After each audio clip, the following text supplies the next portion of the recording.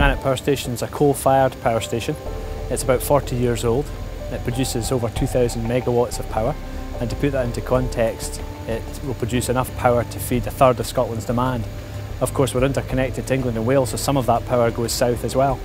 I have 270 staff, and we're supported by another 100 or so contractors, and that really makes up the team. But of course, at this moment in time, we're investing for the future to make the plant as green as it possibly can be. Well, Longannet, there's been significant investment in emissions reduction technology here. First and foremost, we fitted low NOx burners some time ago. We have fitted a boosted overfire air system, again for reducing NOx.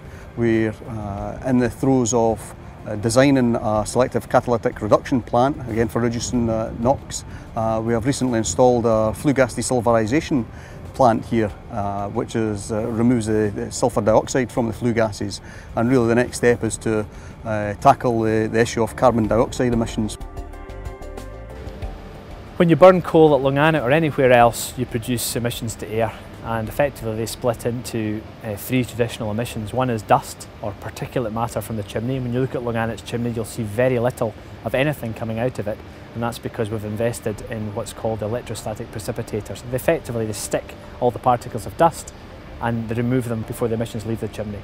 The second pollutant is oxides of sulphur or sulphur dioxide. We burn low sulphur coal, but as an addition, we've spent several hundreds of millions of pounds fitting FGD, flue gas desulfurization, which strips out over 90% of the sulphur from the emission. The third pollutant is oxides of nitrogen, and that is related to ozone and greenhouse gases as well.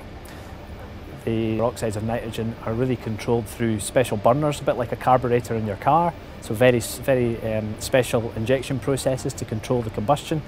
And on top of that, we've now got a technology called boosted overfire air, BOFA for short, and effectively that's another level of carburation, to use the analogy of the car, which makes the engine burn a lot cleaner.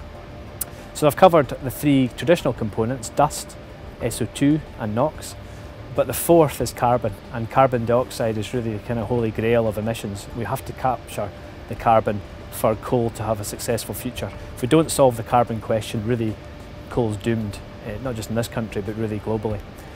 So carbon dioxide is really the final pollutant that we're trying to tackle, and that's where the mobile test unit comes in, the carbon capture unit comes in. Getting the chemistry sorted will allow us to capture the carbon, and then getting the storage sorted will allow us to store it in a suitable repository undersea. Carbon capture actually presents the flue gas to a big chemical plant, and within that chemical plant there are special chemicals called amines which attract the CO2, and in attracting the CO2 it reduces the overall carbon dioxide emissions up the chimney. That CO2 can then be released from the special chemical, it can then be compressed and sent by pipeline or ship to storage in the central North Sea, where it's buried deep underground. Longannet is ideally situated in terms of its ease of access to the central North Sea. We've got a power plant on the right side of the country.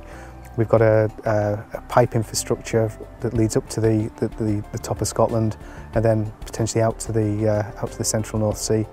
And we're also situated on a large river, and with the potential there to ship CO2 out again to the central North Sea as appropriate. The main thing is the excitement of being involved in a cutting-edge project, but we've had to support the installation of the mobile test unit and prepare for that, support the training and development of certain key staff, get them ready for the new technology. But going forward, once we prove the technology and we start to do this at a commercial scale, then I'll have to think about the full operations and maintenance activity that goes on here and how we integrate it seamlessly into the running of the plant.